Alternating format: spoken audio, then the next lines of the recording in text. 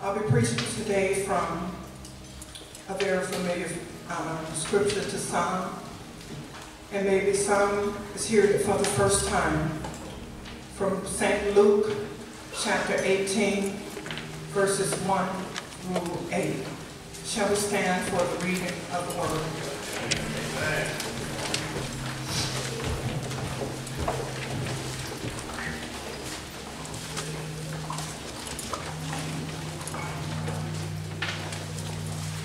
And I'll be reading from the King James Version. And as he spake a parable unto them to this end, that men ought always to pray and not to faint. Saying, there was in a city a judge which feared not God, neither regarded man. And there was a widow in that city, and she came unto him, saying, avenge me of mine adversary. And he would not for a while.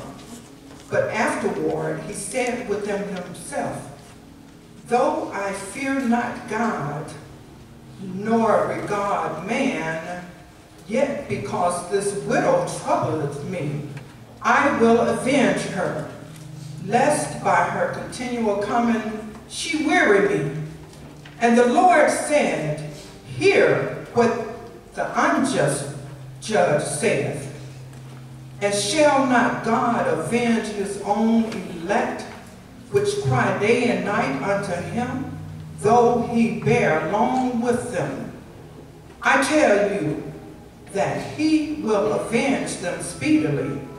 Nevertheless, when the Son of Man cometh, shall he find faith on the ground, on the earth. My subject that I've chosen today is, don't give up. Prayer still works. Amen. Don't give up. Prayer still works. Ushers, you may be seated. Thank you. Bill Hybels tells about an interesting experience after a baptismal service in their church.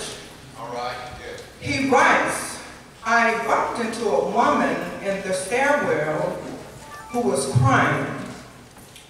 I thought this was a little odd since the service was so joyful. I asked her if she was all right. She said, no, I'm struggling. She said, my mom was baptized today. I prayed for her every day for almost 20 years. The reason I'm crying is because I came this close to giving up on her. After the 5th year mark, I said, who needs this? God isn't listening.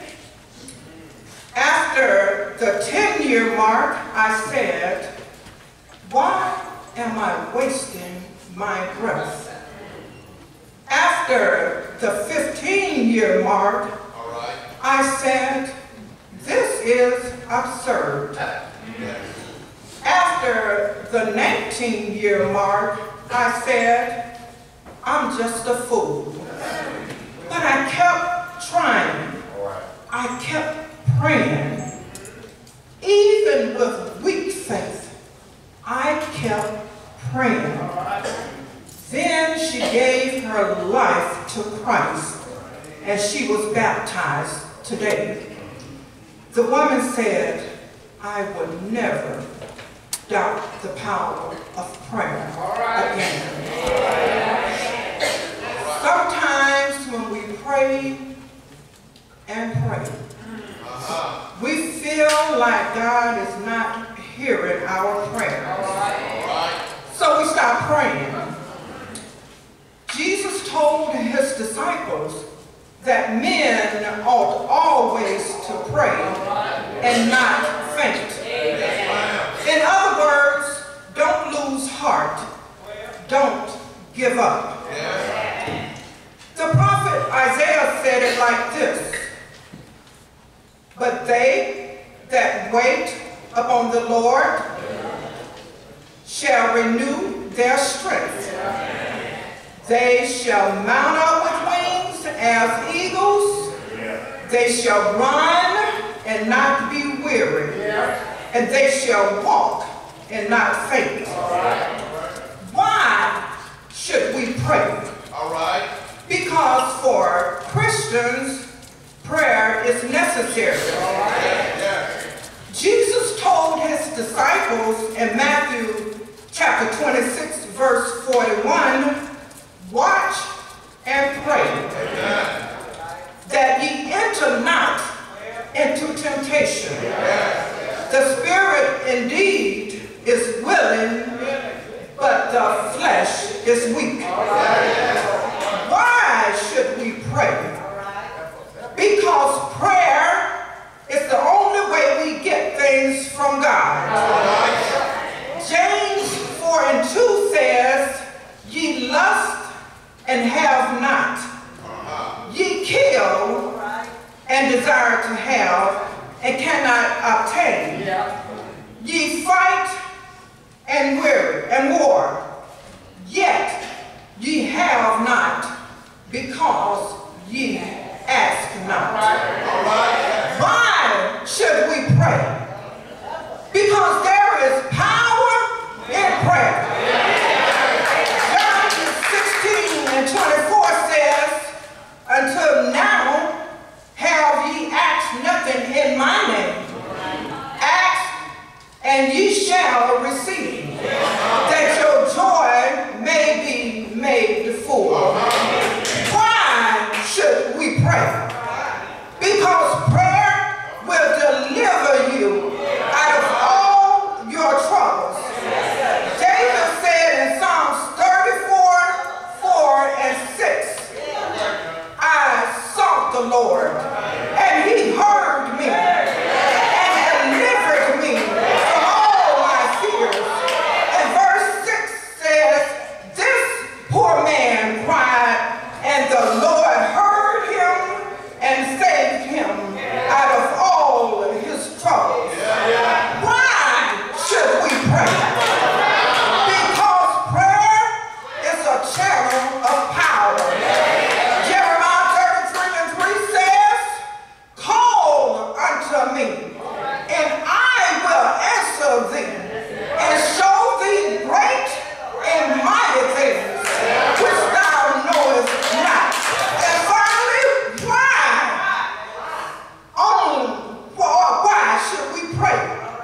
Because Jesus, while here in the flesh, prayed often to the Father. Now, if Jesus, the Son of God, needed to pray, then we should follow his example. Scripture tells us to pray without ceasing. In everything, give thanks, for this is the will of God in Christ Jesus for us.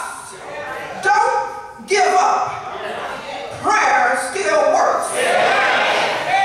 There was in a certain city a judge who did not fear God nor regard man. He didn't respect man. It all begins in Luke chapter 18, verse 2.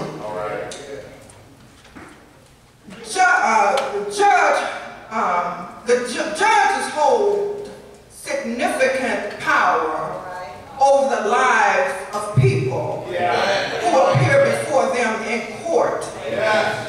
They command respect and order. People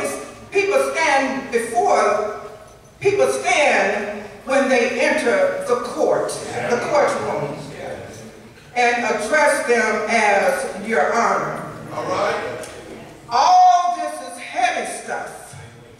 It can to a judge's head. And if they're not careful, it can impact their adjudication of the law in their courtroom. Because they are to render justice, it is vital that they fear God and respect man. Christ describes a judge who seems to be weary of his job. Too many people with endless complaints and needs coming to him for decisions, advice, and assistance. After a while, it becomes just a job rather than a calling or a duty. The sense of purpose in the role can be lost. A judge is responsible for ensuring that the law is followed, and the jury determines the facts. In cases without a jury, the judge also is the finder of facts. Judges must be impartial and strive to properly interpret the meaning, significance, and implications of the law. As Christ's story goes, within this judge's city lived a widow who had a problem. But the problem was bigger than she could handle. Someone took advantage of her condition. And the result was, someone took advantage of her condition. She was unable to rectify the situation. Her only resource under the law was to go to the judge and plead her case. She pleaded for justice for the judge to listen and see that she was in the right and to intervene for her. She made multiple trips to the judge to plead for her, but he wouldn't listen. Time went by.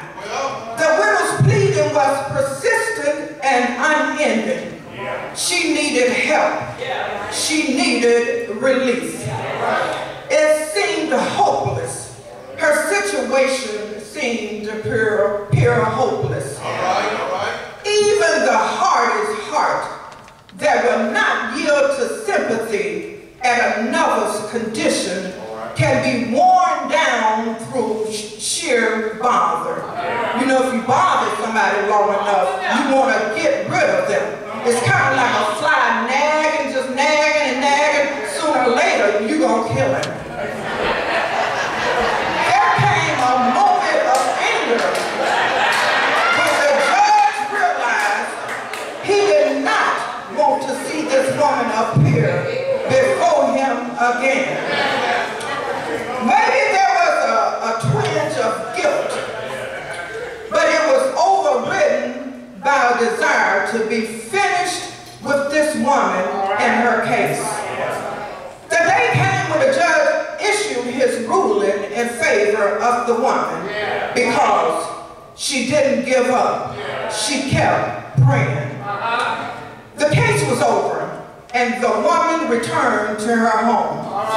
She had learned a valuable lesson about human justice. Above all, she learned to stay with her case, not to give in, not to give up, but to be persistent. In the end, right will prevail.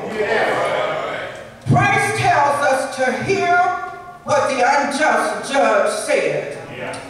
And the judge's conclusion is a lesson. Not a lesson in the type of judge, one who is hard and arrogant, but a lesson in how we should approach our relationship with God. It's not that God is unjust or uncaring. Jesus wants us to learn something about how He and the Father administer their court judge of all the earth, and his judgment is always fair and impartial, and his timing is always appropriate. Jesus then gives his point. And shall God not avenge his own elect, who cry out day and night to him, though he bears long before them? The elect of God's people, called, chosen, and faithful members of the body of Christ. This statement has a message for those called by the Father to be part of his church. There are moments when even the elect of God will question whether he hears their prayers and understand what they need and understand that they need immediate answers. All right. They make their daily requests before the throne of God, pleading for justice, for healing, for peace of mind, or for forgiveness and a clean heart. When sleep escapes them and they awake in the middle of the night, unable to sleep, they pray, seeking understanding and comfort. God hears it all. Christ said he bears long with them. He knows instantly, before we appear in his presence, what we need. He hears every word of our prayer. His ear is not deaf. Luke 18:8 says, I tell you that he will avenge them speedily. Nevertheless, when the Son of Man cometh, shall he find faith on the earth? Sometimes we might think that God don't hear us, or he's very slow to respond. Jesus asked the question, shall he find faith on the earth? You see, faith is what the persistent widow had. Faith that her cause was just and she was in the right.